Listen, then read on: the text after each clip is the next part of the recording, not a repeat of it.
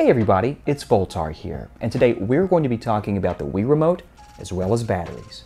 Now let me ask you, what do you think the #1 threat or killer is to the Wii Remote? No, I'm sorry, it's not Retro RGB's anus, but good guess. It's actually this, a battery. Now this is an alkaline battery, and when these are left unattended in a Wii Remote, they can cause catastrophic, irreparable damage. Now I can't tell you how many of these I've seen personally come through here looking for a repair, and unfortunately they just have to be sent to the graveyard. Now I don't like using alkaline batteries for this purpose, and as a matter of fact I don't recommend anybody use these. As a matter of fact, don't use them. We have a better alternative. Now me, I like to repurpose old technology. So what I have here is a Nyko charging station that was designed for the Wii, I think in late 2008 or 2009. Now the great thing about this is they're dirt cheap.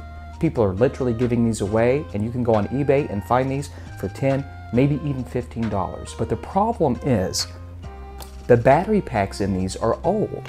Now if we take one out, it looks new and it looks fantastic, but unfortunately these battery cells are up to 13, 14 years old, and these are nickel metal hydride batteries. They just don't have the gas anymore, and they're not designed to be broken down and replaced. But what if we can do something about that? What if we can actually carefully and easily disassemble this battery pack and replace the cells with inside? Well, stick around and we might just learn how to do a few more sexy skills. We might be using some more tech, and we might be giving a new lease on life to some old technology that would otherwise be e-waste. So sit back, strap on, and let's do it. Now we have two Wii Remotes in our Nyko charging station. Both of them are showing a green light, which means they're both fully charged. We have the stock battery packs in here. Let's just test them. Now I'm going to pull out the blue remote and I'm going to try to power this. And we're getting nothing. Nothing here. So we're going to put this one to the side. We'll now try the white one. And we're getting something. Now this battery pack might still have plenty of life left in it. We'll judge its performance later, but I'm going to set it to the side because I don't need to do anything with it. And we're going to come right here to the blue remote. And we're going to take the battery pack out, just like this. And we're going to start examining it. Now it's very important to understand, these Nyko battery packs are not made to be disassembled. We're going to make a slight cut here across this plastic seam, and we're going to separate very carefully these two white plastic halves to liberate the two battery cells within. Now these aren't alkaline batteries and these aren't AA batteries. These are actually nickel metal hydride batteries that are called 4/5 AA. It's actually these right here. You can buy these anywhere. This is just a standard NIMH battery. It's a 4/5 size, and it can fit beautifully in here, but we need to make some alterations.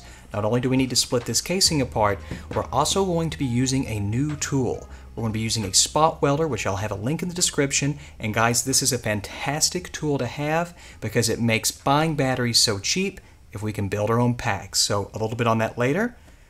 Now let's go ahead and disassemble this. Let's make a nice clean cut across this seam. We'll gently separate these two and we'll remove these two cells. Let's do it.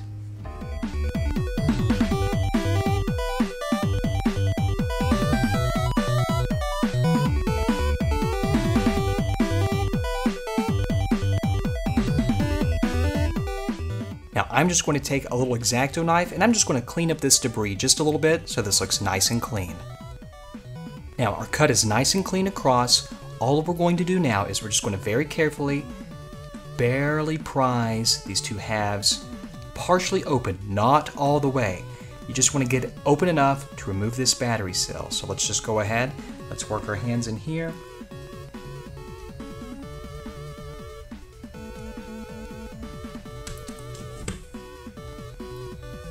Perfect.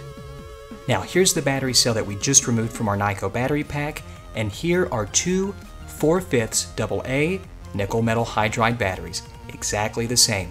The only thing that we're going to have to do here is we're going to have to spot weld a small tab that goes across these two terminals. That's not a big deal. Let me show you how we're going to do that. Now, whenever I'm rebuilding a battery pack, I like to use this tool right here. This is a one-handed, all-in-one assembly spot welder. It's automatic, it leaves me with one free hand to work with, and it works phenomenally. And also, it's very inexpensive. I think you can buy this for around $30 these days. I'll have a link in the video description, but as far as building and rebuilding battery packs, it's my favorite tool. It has multiple power settings, and it charges over USB-C. Great tool. Now, we're going to be also taking some nickel stripping banding, and we're just going to be cutting this to size, running this across the terminals, and we're going to be making some nice arcs, and we're going to be spot welding this material onto the battery terminals. So let's get that ready. Let me show you how that's done. Now, when building our battery pack and doing our spot welding, let's make sure that we have the polarity correct when we install our strip of banding right here on the back. So what we have here is we've got negative on the right side, we've got a positive terminal on the left side with our stock battery pack. So it's very simple. We're just going to mirror this with our new batteries right here. We've got a positive, we've got a negative, flip them, we've got a negative here, a positive there. Fantastic. Now, this nickel strip banding is very common to find, and I'll have a link for that as well in my video description. But what I'm going to do is I'm just going to lay this across my two terminals, and I'm going to approximate how much length I need. Now, I'm going to use my thumb here to sort of be my measuring guide.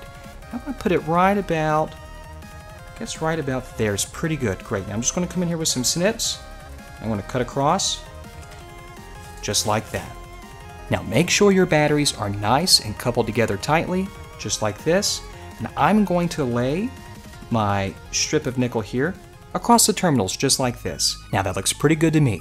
Now, I'm going to take my tool, and I'm going to grab the stripping on one side just to hold it. Now, be very careful. We're going to introduce our two probes here. Basically, they're electrodes, and we're going to spot weld this banding right into position.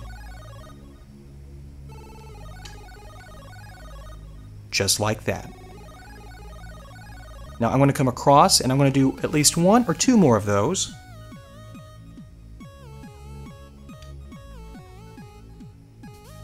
One more.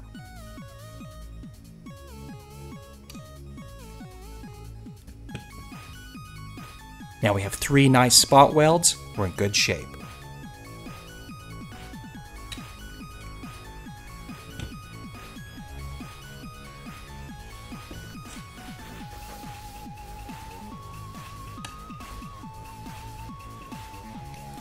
Let's try to sneak one more in there. Beautiful. Everyone, great job. Our spot welding here is very clean, very strong, and this is going to hold beautifully. Now, just a few more prep things to do, and we can install this, and we'll be all done. Now, I'm going to insulate these terminals with just some simple Kapton tape. Now, this isn't incredibly necessary for the Wii, but it's still a really good practice, and I recommend it.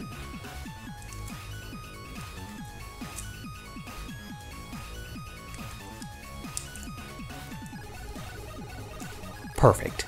Now we're all ready to insert our new battery pack into our Nyko battery housing here. Now pay attention, it's very simple. If you look, we have polarity signs on each side. That tells us how we should orient our battery pack. Now I know that this here is clearly the positive terminal, this is the negative terminal, this is the positive, this is the negative. We're just going to slowly and carefully, don't break it, widen this out, and we're just going to very gently put it in there. Just like that. Perfect. Now you can tape this across if you want to, but it's not necessary because once you put this in a Wii Remote like so,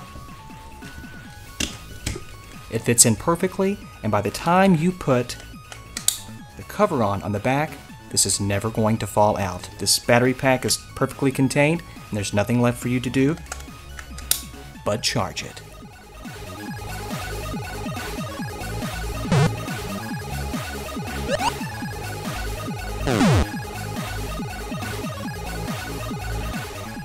Well guys, I hope you enjoyed this episode. I really wanted to show off some new and inexpensive tools and hopefully impart a couple of new skills to you. Repacking your own batteries can save you a tremendous amount of money, and it's just a great skill to develop. So having said that, I hope this was helpful to you. If you enjoyed the video, give it a like. If you haven't subscribed, consider doing so. I appreciate all of you who support me. Anything you'd like to see in the future, let me know, and we'll make sure it happens for you. Take care until we meet again.